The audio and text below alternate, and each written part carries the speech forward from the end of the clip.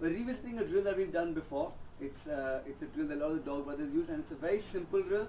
The footwork that you do is 1, 2, 1, 2. I'm stepping in, I'm stepping out. As I step in, I'm hitting angle 1. As I step out, that's my umbrella or my roof block. Step in, step out. It's a very, very simple drill, and it's a very standard drill. I'm going to do it with Babu. When Babu steps in, go back. Simple. And I'm looking to basically create a sort of metronome. Keep that tempo and the flow. Right? Now, another variation of this drill that you can do, this is a more classical Pikiti variation of it, is when Babu steps in for angle 1, I am going to my neck, I am going to step back and angle 1, cut his forearm. Steps in.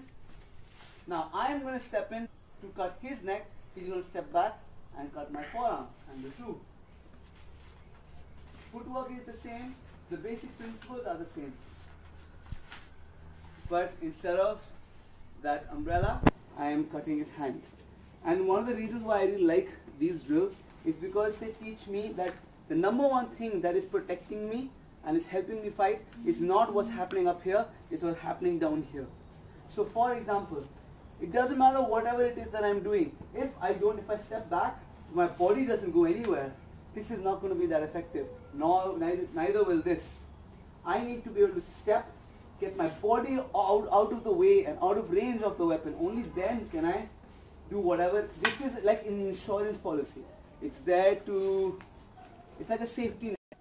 With the first, same with the angle 1 to his hand. It doesn't matter if I'm cutting his hand, if I also get cut. So I need to get my body out of the way. Same thing when I enter. It doesn't matter if Babu just cuts my hand. He needs to get his body out and now he can cut. One of the other reasons I really like this format of drilling is because it allows me to work a variety of different entries.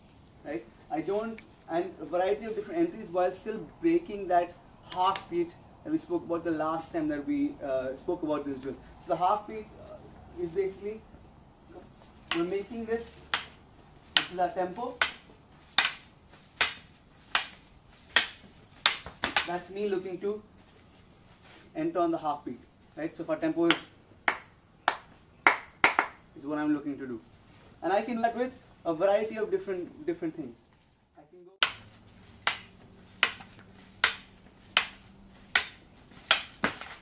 right? I can bang, come down.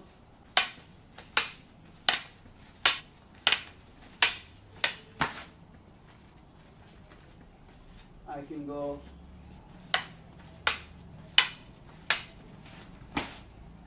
so there's and it's just about, the only thing that limits you in this is your imagination. Different ways that I can enter on that half beat. And I really like this drill because it gives me the opportunity to explore those different ways while still keeping that same sense of, while still trying to understand rhythm, how to break that rhythm, understanding range, timing, flow.